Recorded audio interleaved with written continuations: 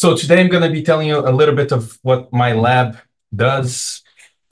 We focus a lot on diseases of RNA, and within those, we focus a lot on telomerase diseases. And I'll tell you how a telomerase disease is actually an RNA disease. And it really all starts with the study of rare genetic diseases and how they allow us to decipher molecular regulators of tissue development and of tissue failure. I'm going to tell you two stories today. Some of this has been recently published, some of this is unpublished, and we're about to submit. The first story is about how the post-transcriptional modification of the RNA component of telomerase regulates hematopoietic development. And there's two components to this one. We're going to focus first on the adenylation of the 3' end of the telomerase RNA component, which is called HTR. And then I'm going to tell you a little bit about data that we have on the capping that happens on the 5' end of HTR. And then on the second half of my talk, I'm going to tell you how we have recently discovered that USB1 is a novel microRNA deadenylase that controls microRNA decay, and it's absolutely essential for blood development. So I'm pretty sure that you guys all know telomeres, these repetitive DNA regions that cap chromosomal ends. Telomeres in humans are 10 to 14 kb. And while these are small regions of our genome, they are actually capped by gigantic protein complexes. The first one is called shelterin. And shelterin is composed of proteins that bind both to the double-stranded region of the telomere and to the single-stranded 3' end overhang of the telomere. And in recent years, we have found that shelterin has many accessory factors, including another pretty big protein complex called the CST complex. And together, they work to hide the telomere from being recognized as a DNA double-stranded break, which is an extremely toxic lesion. So the telomere is not recognized as a break because shelterin caps it and prevents that from happening. Another gigantic protein complex that binds to telomeres is actually telomerase. So telomerase is a reverse transcriptase. Its major components are TERT. So TERT is this pretty big protein here that it's the telomerase reverse transcriptase itself. And HTR is the RNA component of telomerase. So telomerase is a ribonucleoprotein. And binding HTR, we have this protein complex here. So this is HTR, sorry. So this is HTR. It's a 451 nucleotides RNA molecule. So it's right at the border between a long non-coding RNA and a small RNA. It has this 3' end HACA domain, and this is where this other protein complex called the discrin complex binds. The discrin complex is another pretty gigantic protein complex. And over the last 5 years or so, our lab and a couple other labs have found different and novel accessory factors for the discrin complex in regulating HTR stability. So something that it's really interesting is that although this is a really small RNA, and we're talking about some pretty big protein complexes here, when we look at patients, we see that most of them have mutations that actually affect the levels of this HTR molecule. So here in this table are all the genes that have been found mutated in these patients. And in red are genes that have a function in maintaining HTR levels in cells. And so as you can see, most of them are actually responsible for that in these patients. So that's why over the last few years, my lab and a couple other labs have actually been suggesting that these telomere biology disorders are actually ribonucleoprotein hypoassembly syndromes. So in the normal situation, we have the assembly of the RNA, of the ribonucleoprotein outcompeting the decay of the RNA. So this is the major pathway in most of us. In these patients, what happens is that the RNA component of the ribonucleoprotein gets decayed much faster than the assembly of the ribonucleoprotein. So the ribonucleoprotein cannot properly assemble. And what happens when this is happening in telomerase? So most of us will have telomere lengths that are within the purple and the blue line here. And telomeres get shorter as we age, as you have probably heard. What happens with these patients is at a completely different scale. And they have telomeres that are extremely short, below the first percentile. And this leads to some pretty severe phenotypes. And the classic telomere biology syndrome is called dyskeratosis congenita. These kids usually come to clinical attention with abnormal skin pigmentation, oral leukoplakia, and nail dystrophy. However, the major cause of death in these patients really is bone marrow failure. So telomere shortening pretty quickly causes a completely aplastic marrow. And this is a very toxic condition. And unfortunately, it is a condition that remains without a cure. So the best chance that these patients have so far is hematopoietic stem cell transplant. However, it is very hard to find compatible donors for these patients, and they have a very strong immune response that usually leads to a poor success rate for these patients. So more research needs to be done to try to understand how we can improve their quality of life. There's a lot of research done with telomerase in many different models, starting in tetrahymena, which is, of course, we got Elizabeth Blackburn and Carol Greider their Nobel Prize on telomerase, all the way to mice. All of these have told us a lot about how telomerase works, but not exactly helpful on how dyskeratosis congenita progresses. So when I started my own lab, I thought it would be a good idea to create a new model of study. And that's when we start having the idea of using the targeted differentiation of human embryonic stem cells into different tissues that are relevant for this disease to try to understand how this disease develops and to try to understand if there are points during development that we can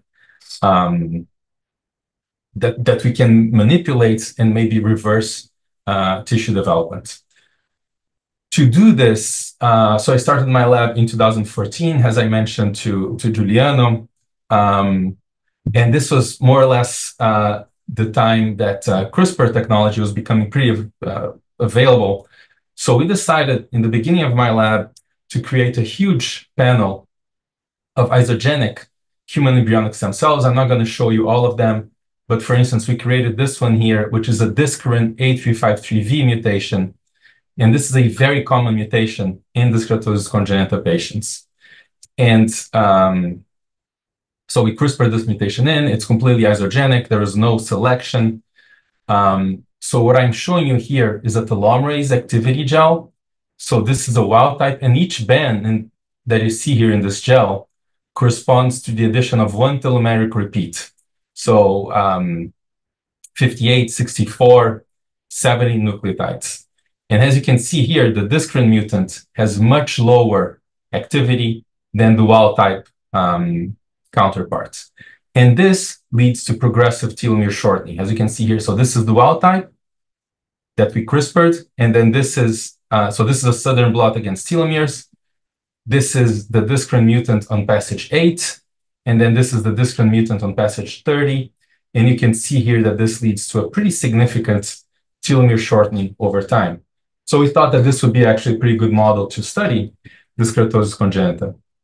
Now, as I mentioned, this is a disease of the blood, of the bone marrow. So to use these cells for that, we would have to have the ability to generate blood cells from human embryonic stem cells. And I was pretty lucky that together with me, WashU here in St. Louis hired Chris Sturgeon, who had just finished his postdoc with Gordon Keller.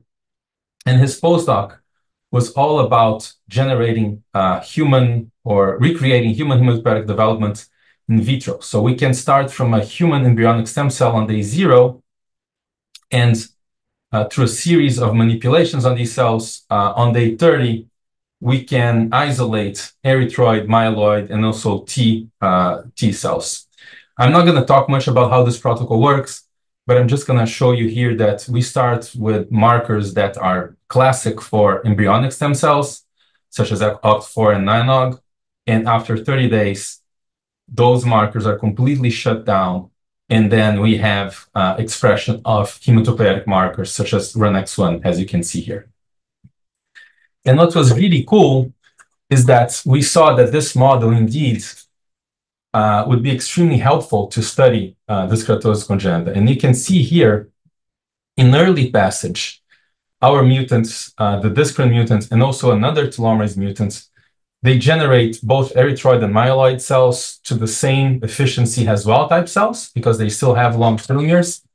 However, as telomeres shorten here in late passage, you can see that our dyskerin mutant and our TERC mutant, compared to their isogenic wild-type counterparts, generate pretty much zero hematopoietic cells. So we use this system a lot during the initial years of my lab, and we used it to understand pathways that regulate telomerase decay. And my lab, together with some other labs, we actually found this system here where we realized that the 3' end of the telomerase RNA component is polyadenylated by this enzyme called PEPD5, and that this polyadenylation of HTR actually targeted for degradation by the exosome. And working on the other hand, PARN is an enzyme that deadenylates the 3' end and protects it from the exosome. So when we realized that this was the case, that 3' end adenylation of HTR was necessary for its decay, we started to imagine that maybe if we regulate this adenylation, we can actually regulate the decay of HTR in patient cells. And that's exactly what we did. So what we did is we silenced PEPD5 in our mutant cells. And you can see here, so this is the mutant in late passage, generating very little erythroid and myeloid progenitors. When we silence either the exosome, which decays the RNA itself, or when we silence PEPD5, we have a tremendously significant rescue of hematopoietic development. So these cells now are able to do blood again, despite their mutation in telomerase. So this was true for erythroid in red and myeloid lineages, and is also true for T cells. As you can see here, the mutants have almost no cellularity in their ability of generating T cells. When we silence PEPD5, you can see that we completely rescue this ability of these cells to generate blood. So bone marrow failure is a disease where where all 3 lineages are compromised: erythroid, myeloid, and T cells. And you can see here that we're able to rescue them all just by silencing this enzyme. So in a series of different papers, we proposed that indeed silencing PEPD5 could be a very attractive approach for these patients. And this is something that, together with Roy Parker and a couple different pharma companies, we're trying to develop better and more efficient regulators of inhibitors of PEPD5 to maybe try to bring this to clinical trials in the near future. So this is something that we started the lab with and we're still working on, but most of the data that I presented right now, we have published.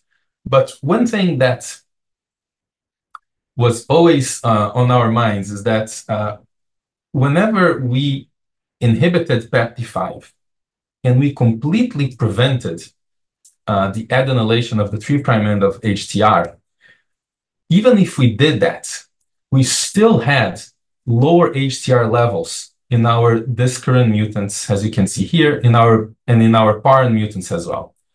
So these are cells where we treated either with DMSO as a control in black, or with a chemical inhibitor of PAPT5 called RG7834. And what I'm showing you here is relative HTR expression. And in red, we did 3' end sequencing of HTR just to see how long the A tail was. And you can see when we treat with RG7834, we do not capture any A tail extension. So there's no adenylation in these HTR molecules. However, it's pretty clear that the amount of expression of HTR is still much lower than it is in the wild-type cells. And when we quantify the decay rates, even in the presence of this inhibitor of RG7834, you can see here that when compared to wild-type, although RG7834 slows down the decay of HTR in our mutants, it still does not bring it anywhere near the wild-type levels. So this, of course, indicated to us that there must be additional HTR decay mechanisms that affect stability in telomerase mutants. And at the same time that we were getting these data, a colleague of mine, Grazia Daniela Rafa, who then came to do a sabbatical here in my lab, she was studying the other end of HTR. She was studying the 5' end of HTR. And she realized that there is this enzyme called TGS1 that puts a TMG cap on the 5' end of HTR. And if she inhibits TGS1, this TMG cap would not get formed, so it would remain an MMG cap, and this would lead to increased HTR levels and telomerase activity. So she saw diminished HTR tremethylation, she saw higher HTR levels, higher telomerase activity.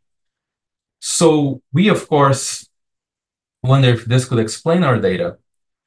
We were wondering how does this correlate with our 3' end data? What are the pathways of decay being activated here? And could this be relevant for dyskeratosis congenita? So as I mentioned, Grazia came to my lab to do a sabbatical, and we started to work on this. And the first thing we did was just to genetically inhibit TGS1 in our discrete mutants. And we were pretty happy to see that indeed it increases increases HTR levels, as you can see here in green. And we were very happy to see that when we inhibit TGS1, we also have an increase in telomerase activity. So you have to compare these bands here with these bands here. So clearly, when we inhibit TGS1, we have an increase in telomerase activity in our mutant cells. So the next question we asked was, okay, so what happens if we combine the inhibition of TGS1 and PAPT5? Could this be beneficial? Is this acting to the same pathway of decay or not? So we started to do those experiments. And this is a northern blot where I'm showing you here HTR, and I'll talk about why there's two bands later. Both of these bands are HTR actually. So this is mature HTR and this is a precursor form. You can see that the mutant has very little HTR because again, it gets decayed pretty quickly. If we inhibit TGS1, we have some upregulation of HTR. If we inhibit PAPT5, we have some upregulation of HTR. And then pretty strikingly, if we inhibit both, we have a complete rescue of HTR levels in our dyskeratosis congenita mutant cells. So this happened when we silenced these genes genetically, and it happened with chemical inhibition as well, inhibiting TGS1 with sinifungin, inhibiting PAPT5 with RG7834, combining treatments. You can see that we have a pretty significant rescue of HTR levels. When we quantify by real-time PCR, This is the mutant, this is the wild type, and then this is the mutant when we inhibit both. And for the first time, we actually were able to bring HTR levels in these mutants not only back to wild type, but sometimes even higher to wild type levels. So clearly, the combined inhibition of 5' cap hypermethylation and 3' end deadenylation causes a synergistic effect in HTR levels. Is this because of reduced decay rates of this RNA? And we believe it is. So this is, again, we were measuring the half-life of HTR, and we did that through actinomycin D experiments, actinomycin D release. So this is the decay rate for the mutant, as you can see here in blue, and then in black is the wild type, and in yellow is combined treatments. So we now have a decay rate in these mutants. Despite them not having discarin, these HTR molecules are able to last as long as they last in wild-type cells.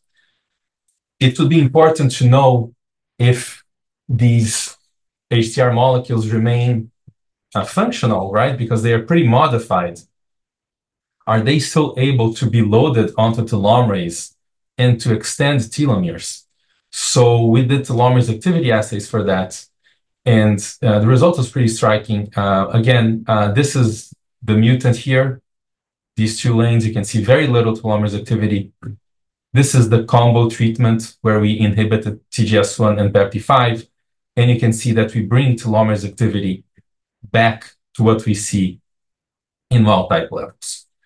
So clearly, it worked. So when we saw this, we thought, okay, so probably what is happening here is that TGS1 silencing is helping with the deadenylation of the 3' end of HTR, right? That would be the only thing that was the most immediate thought, that it would be helping PEP5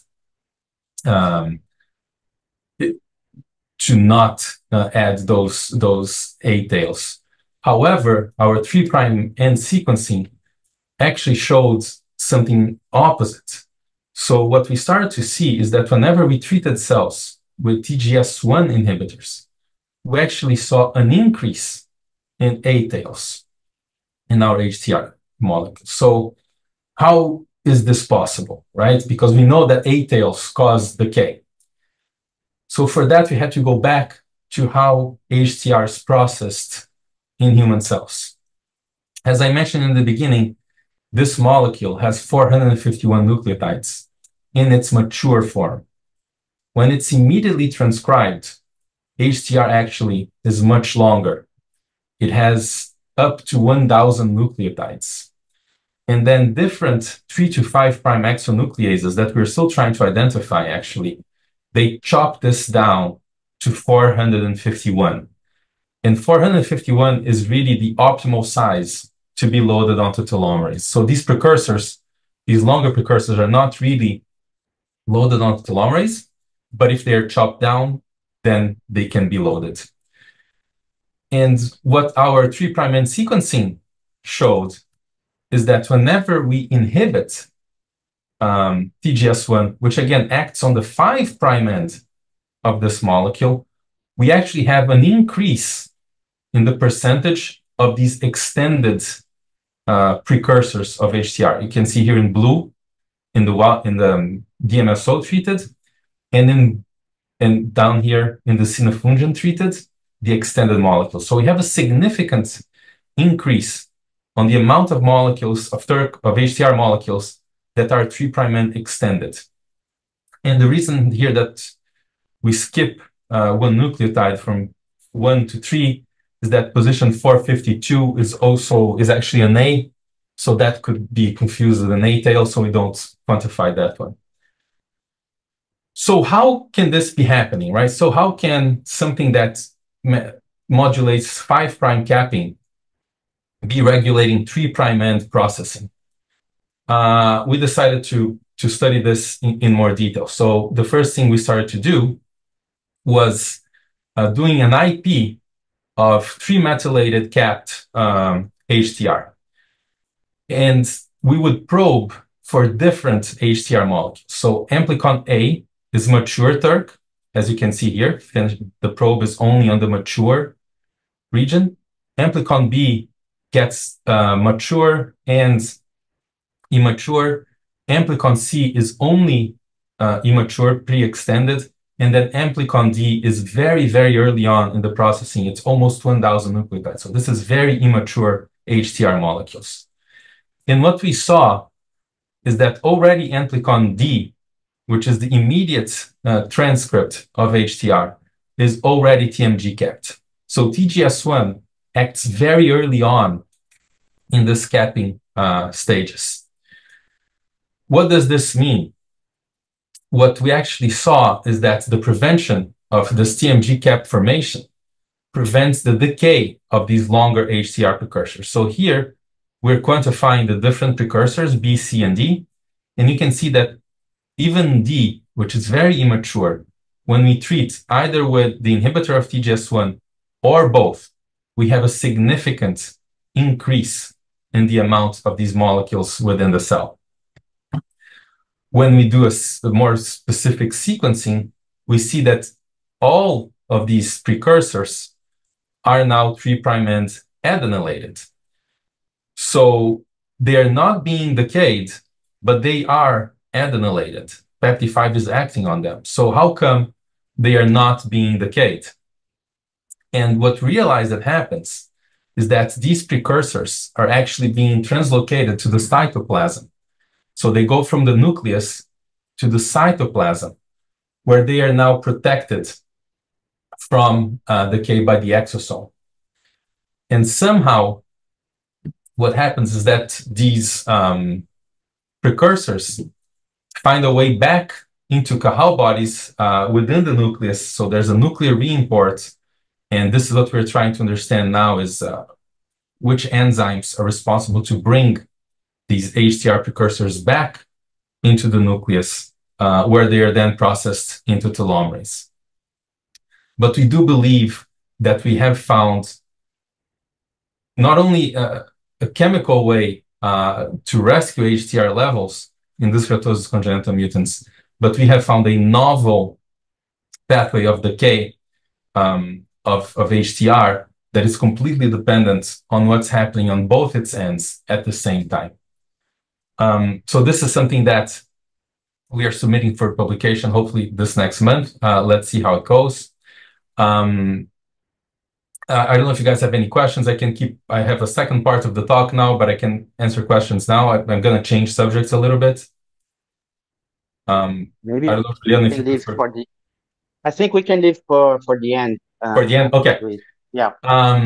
So this is one of the major areas of my lab. Another area that we work is this gene called USB1.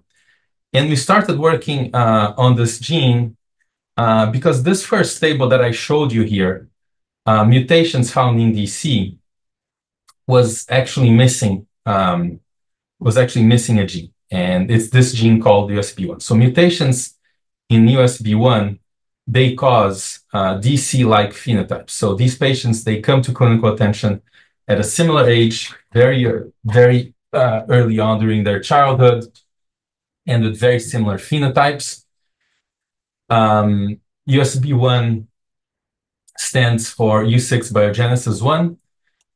It was known to be a 3' to 5' exoribonuclease, and it was involved in the maturation of U6 SNO RNA by removing terminal use. And by doing so, it was known that it protected U6 SNO RNA from being degraded by the RNA decay machinery. U6, in turn, was the only described target of USB1, and U6 is a core component of the spliceosome. So the question was, how do USB1 mutations cause disease? And my colleague, Klaus Azelin, he was the first one that started working with USB1 mutants in yeast. And in yeast, he very elegantly showed that U6 really is the only target of USB1. He showed that USB1 mutants have lower levels of U6. They indeed have pre-mRNA splicing defect, so they have splicing defects. And in yeast, he showed that this leads to impaired HTR processing and reduced telomerase activity. A few years later, Noik and Moshi's group, now working with zebrafish and using morpholinos, he showed that these fish had developmental defects. He showed neutropenia in these fish, which is something that phenocopies the patients a little bit. He showed splicing defects in neutrophil-related genes. However, no telomerase and no telomere defects at all were observed in this fish. And fast forward another few years, and again, Klaus Azaline and also Inder Gedokal from London, now finally working with the patient cells with the exact point mutations that they have, they actually show that these patients do not have reduced U6 levels. They have normal U6 levels, but these U6 molecules have longer poly-U tails. However, no splicing defects at all. So as you can see here, this is a northern blot for U6. The levels are the same. It runs longer in the gel because it has more use, and it's 3' end tail.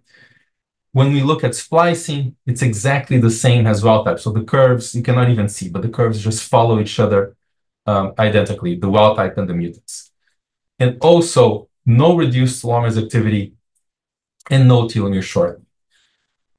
So because of no telomere shortening, these patients are actually now classified as a different disease. USP1 mutation patients are classified as poikiloderma with neutropenia.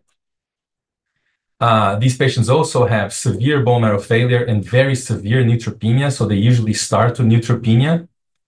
And they have a very high predisposition to MDS and to AML. However, despite we knowing a lot about USP1 in terms of its role in U6 biology, we have absolutely no idea how these patients were getting sick. Could it be that in human cells, USP1 has additional targets? Our splicing defects may be responsible for this disease, but at different stages of development. And can we find therapeutic strategies for these patients? So it was clear that we needed a new model of study.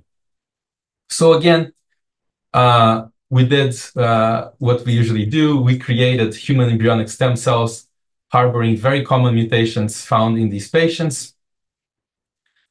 This was actually a very difficult locus to target, but my postdoc, Ho Cheng, John, who now started his own lab in Korea, he put a lot of work into this.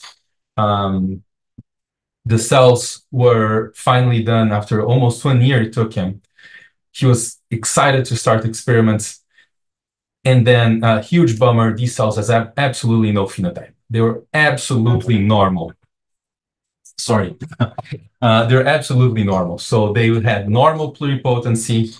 They had normal cell cycle, normal proliferation, and pretty disappointing to me. Indeed, they had absolutely no telomere defects at all in their embryonic state. As you can see here, telomeres remain pretty long through passaging in these cells. Ho Cheng did not get discouraged. He thought that maybe defects would happen at specific tissues or specific developmental stages. So he was very optimistic about this. So he started doing hematopoietic development since these patients die of bone marrow failure. And again, huge bummer. Up to day 16, we see absolutely no phenotype. These cells develop normally. So day 16 is a day that the dyskeratosis congenita cells already start to show enormous phenotypes. The USP1 cells do not. Again, Ho Cheng did not get discouraged. He kept on sorting and growing these cells. And I'm very happy he did so because indeed, when we analyzed mature cells for the first time, we saw that we could phenocopy the patient's phenotype, and these USP1 mutants have pretty severe reduction in their hematopoietic output. And it actually makes sense that it takes so long for us to see phenotypes, because when we start looking at the expression of USP1 during this differentiation protocol, we see that USB1 really starts only to get expressed in later stages of development. So this actually started to make a lot of sense. Is the mutation really what's causing these phenotypes? So to check for that, what Ho Cheng did was to put wild-type USB1 back into our USB1 mutant cells. We use a safe harbor locus for that in a conditional manner. So only when we treat with docs, USB1, wild-type USB1, as you can see here, gets expressed. And we were very happy to see that indeed, when we put USB1 back, we have a rescue of the hematopoietic deficit in these patients. So far, I showed you that USB1 causes no phenotypes in embryonic stem cells, no phenotypes during early stages of hematopoiesis, but severe impairment during late stages. Can we use our system to find the molecular mechanisms for this? So that's what we tried next. And of course, the first thing we tried was, let's look at U6 and let's look at splicing. And when we did so, just like what Klaus had shown, we have normal levels of U6 and of the minor form of U6 called U6-ATAC.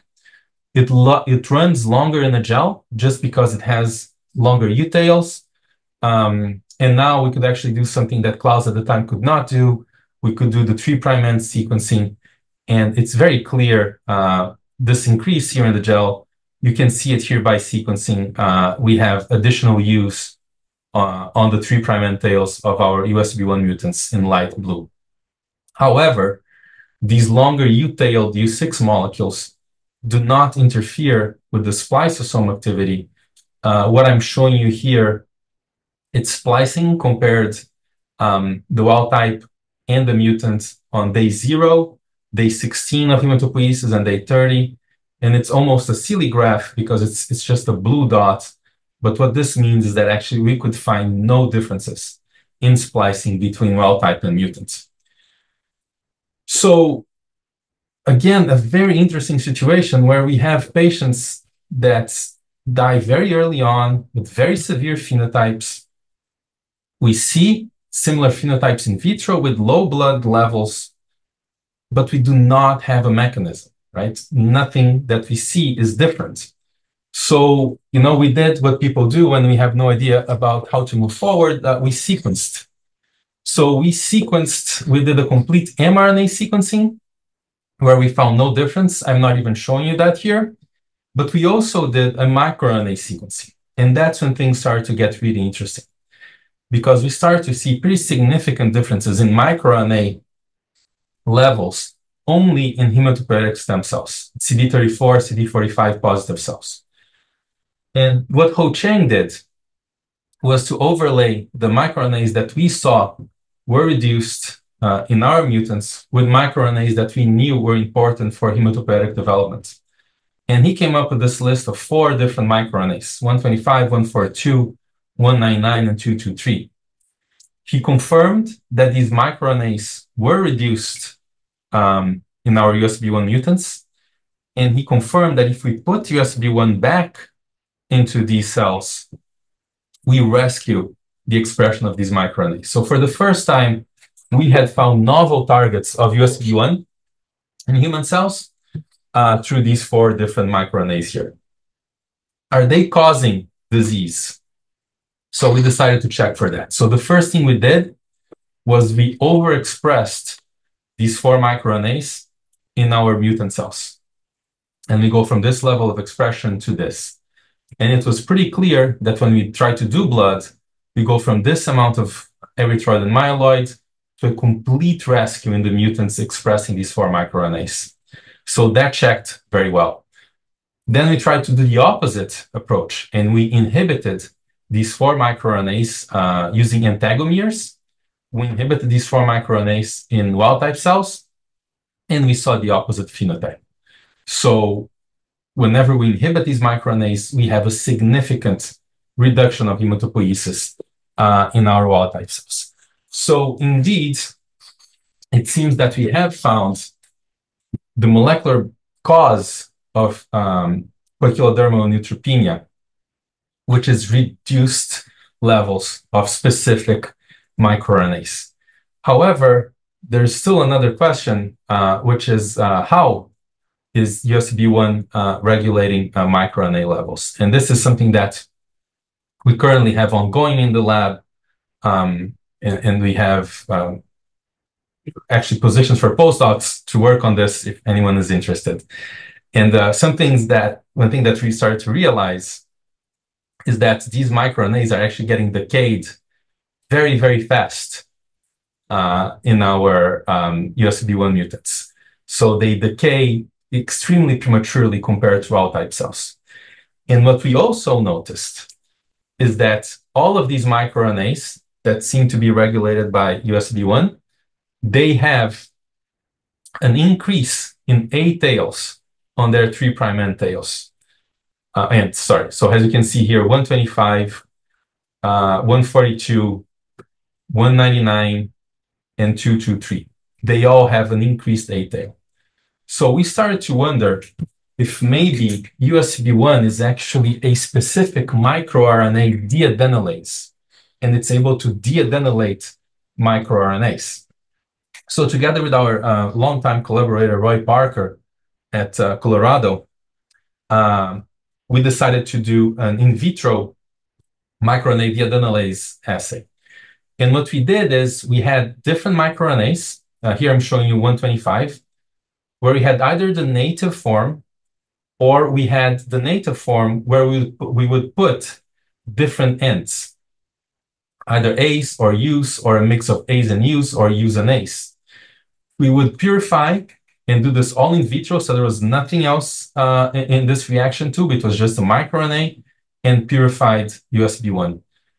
And as it's pretty clear from these images, while we have absolutely no activity on the mutant USP1, whenever we have wild-type USP1, whenever there's an ending that it's an A, we can see significant deadenylation of this microRNA.